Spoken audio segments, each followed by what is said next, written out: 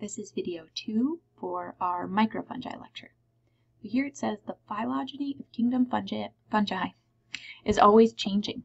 So here is a phylogenetic tree, this branching tree diagram that illustrates a hypothesis for how these organisms are related.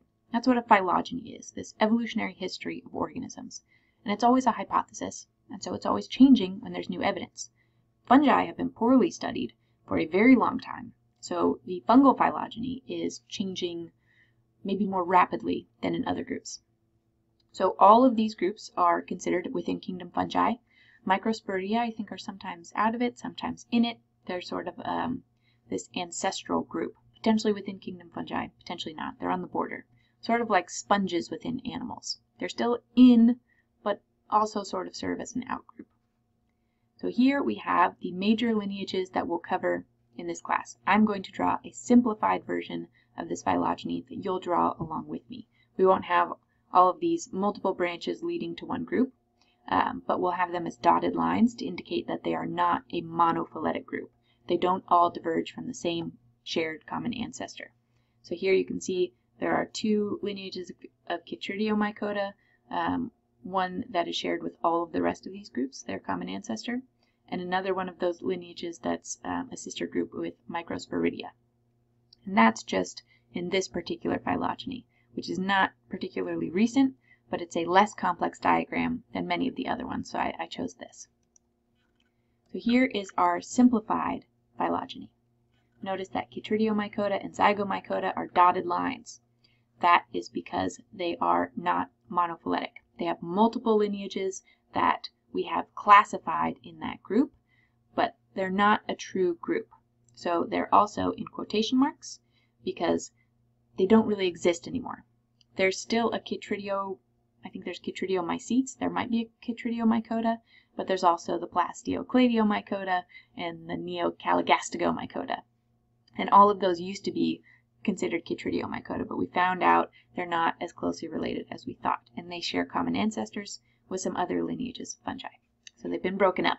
That's why it's a broken line, because they've been broken up. But it still makes the most sense to refer to them by these topical names because they share all of these characteristics, which is why they're originally placed together. So know that those two are not real groups anymore, but it's still useful terminology, and you'll see it in the book, and you'll see it here in the slides. And in most things that you look at, they'll still have Zygomycota and Chytridiomycota, but they're not real groups anymore. Okay, here at the base of the phylogeny, pointed at in this purple font, I would move my mouse, but then it'll bring up that little menu that covers the slide. So there are two ancestral traits. These are traits that are present in all of kingdom fungi, but aren't necessarily derived within kingdom fungi, so they're ancestral traits. These we can use to classify the whole group, but not differentiate within the group. So early fungi and the ancestors of fungi were aquatic, and they had zoospores, which zoo refers to like alive and moving. So that term zoospore just means a spore that has flagella. It swims around. So they were aquatic, and they had swimming spores. They're also cenocytic. That is a term that is new for you, I imagine. So cenocytic means that it's not divided into different cellular components. It's all one connected tube for fungi. Other organisms can be cenocytic, and that just means they don't have these wall divisions for their cells. But for fungi, that means there's no cross walls within their hyphal filament. It's one big connected tube. The whole mycelium for a cenocytic fungus is all connected. And that could present problems, right? What if you damage a certain part of that mycelium? Does all of your cytoplasm then leak out through that damage? How can we better regulate that, which is sort of the evolutionary progress of fungi?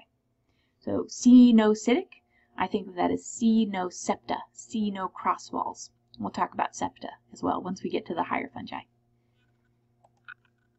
Okay, so the first group we'll look at are the Chytridiomycota, or what I might refer to as Chytridiomycetes or chytrids. This is what they look like. Some of them have this large sort of globose thallus, which is an undifferentiated body where they'll make their spores, so that would be their sporangium. And then they have all of these root-like structures called rhizoids. So Chytridiomycota, let me move myself here, are aquatic, and they have swimming spores. So this is the only group that we'll look at that has flagella still. All of the rest of the groups will have lost flagella. So aquatic with swimming spores. Many are plant parasites, and those are some of the ones that have managed to move into terrestrial environments, but then they'll live on and in plants.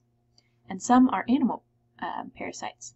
So the chytrid that you've probably, if you've heard of a chytrid, it would probably be Batrachochytrium dendrobatidis, and that is commonly called BD. It is a parasite of amphibians, and in particular frogs. It gets into their skin. I'll talk about it on a future slide, but it causes death in most frog species. Some are just carriers of it, like bullfrogs, which is part of what makes bullfrogs even worse as invaders. But it's global, it's everywhere, and being sort of enhanced potentially by climate change and the warming and stresses and pollution and everything else that frogs face. They now have this additional parasite. However, not all chytrids are parasitic. Some are mutualists. So inside the guts, particularly the rumen of ruminants, animals that are ungulates with hooves that have this kind of pre-stomach where they're grazers, they're eating all this grass that they can't actually digest. So it first goes into this rumen compartment that's full of bacteria, and a chytrid called Neocalamastics can live in there. A community of organisms who function without oxygen. It's an anaerobic environment, and it's kind of aquatic, right? And they break down the cellulose within the plant cell walls.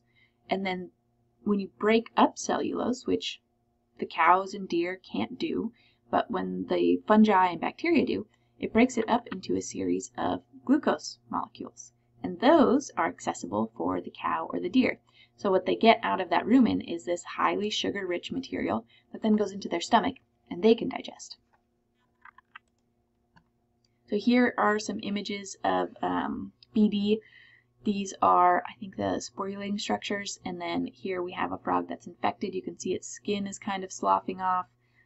They'll get these pustules on their skin where the spores are reproduced. Here you can see one of those spores in its single whiplash flagellum. Frogs that have it tend to get this like splayed legs kind of sitting posture. It's one of the ways you can tell that they have it. But this is maybe one of the saddest things about fungi is that they're pretty good parasites because they're hard to get rid of because they're so similar to us. And this is where Chytridiomycota is on this phylogeny. So note that it has these different lineages that are all classified within this umbrella of chytrids. Also, it's spelled wrong on here. So maybe this is, I don't know, from England or something, where sometimes they spell stuff differently. Okay, so Zygomycota.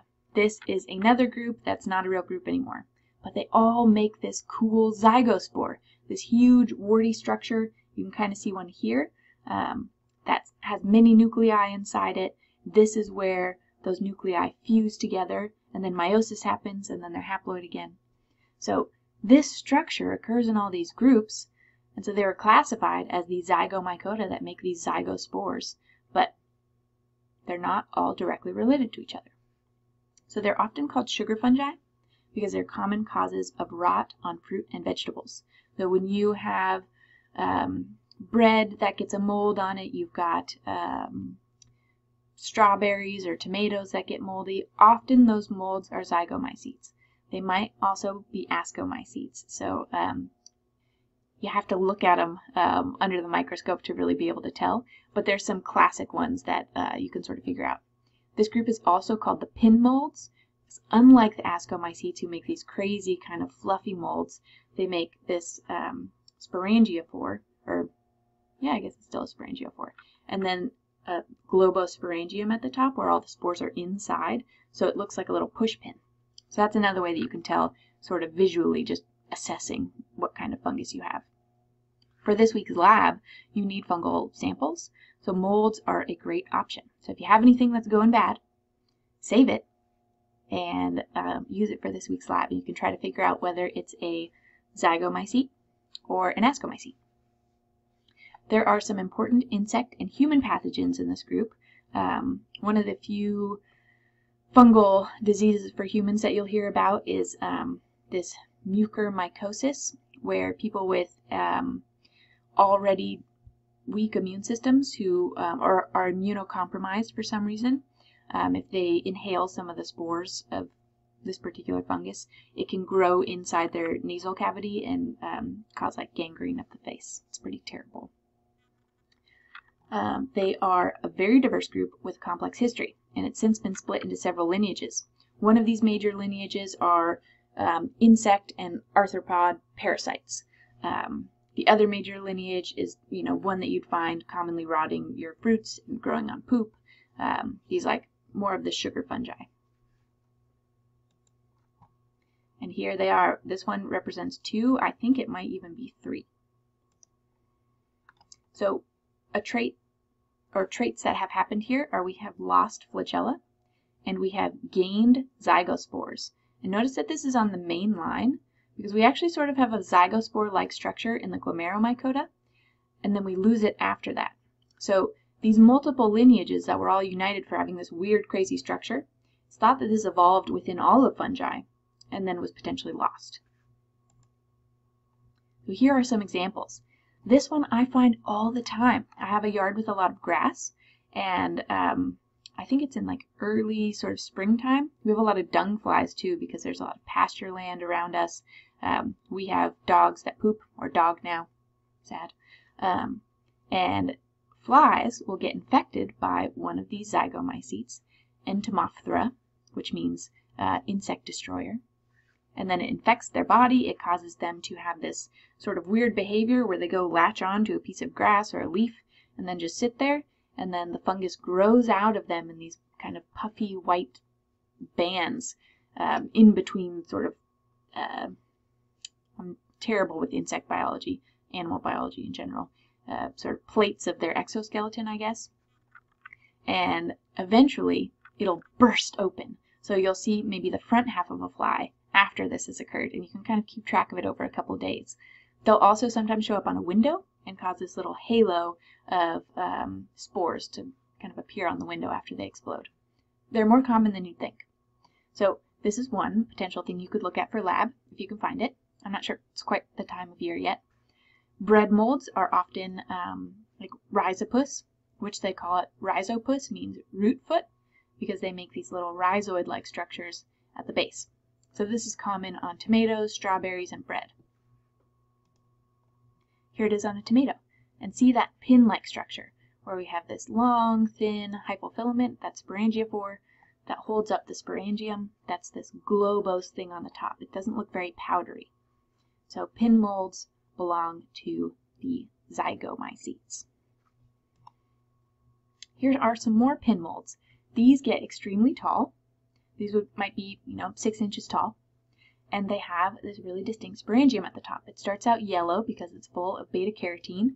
It is navigating towards sunlight, growing up out of poop. At the base of this, you would find some poop. This is Phycomyces. It was named that. Phyco means algae, so it's called the algae fungus. It's one of the first fungi that was sort of described. So this was in a time that they really didn't know what fungi were, and they thought that they were plants, but then they were heterotrophs, but they had pigments. So because they had pigments, they thought that they were more closely related to like algae and plants.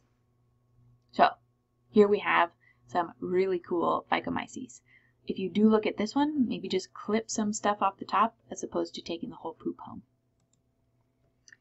Something else cool, if you get deer poop and you put it into a glass container, I guess I'd recommend having a lid on it and then mist it with a little bit of water, or just keep it kind of humid in there and warm and somewhere where it has sunlight. They need light and dark cycles, but the fungi within that poop are often zygomycetes, and they will make fruiting bodies that you can then look at. So incubate yourself some deer poop and see some cool stuff grow out of it. So this group is united by the production of this crazy spore. So it's a zygosporangium, which forms zygospores inside. It's a thick wall, it's highly ornamented, it's often pigmented. Sometimes these ornaments are like crazy spikes, but it's huge. And there are many haploid nuclei inside, one from each mating strain. So 2 compatible mating types, we call them plus and minus, sense each other chemically, and that induces the formation of these hypophilaments that will grow out toward each other. These are going to be the gametangia, the spot where gametes are made. So those gametangia touch, and then they form walls. These are the only walls within the whole mycelium. And then they have a bunch of nuclei in those 2 walled off compartments. Some plus nuclei and some minus nuclei.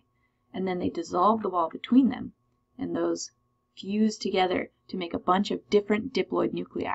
And around that structure then grows this thick ornamented wall. So that's the zygosporangium full of zygospores. Those zygospores can then undergo meiosis to become haploid, and another sporangium will grow out of this to disperse those haploid spores.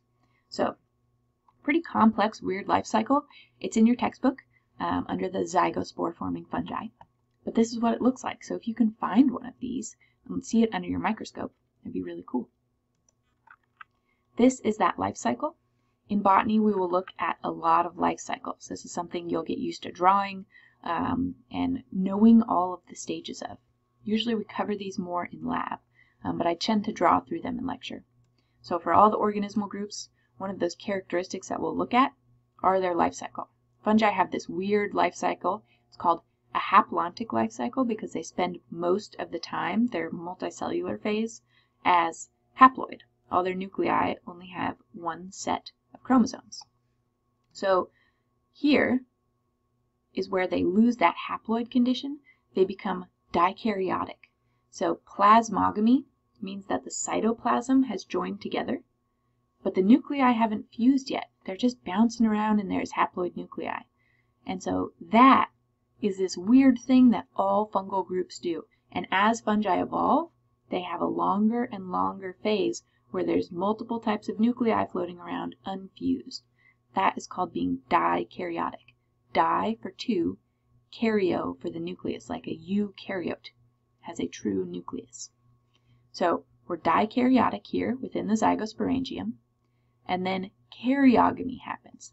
Karyo for the nuclei, and gamy actually means marriage. So the nuclei get married and form diploid nuclei. But in fungi, they only have a very short diploid phase. As soon as 2 nuclei fuse together, they might rest in that condition as that single diploid spore, but they will then divide. So zygotes, that first diploid cell, will never grow in fungi. They will only divide by meiosis to become haploid again. So you'll see that in this fungal life cycle for all of the groups, but we'll get this extension of the dikaryotic phase. And this is weird and really unites kingdom fungi. So watch out for that and this sort of trend of the extended dikaryotic phase. Okay, we'll stop here before we get to the glomeromycota.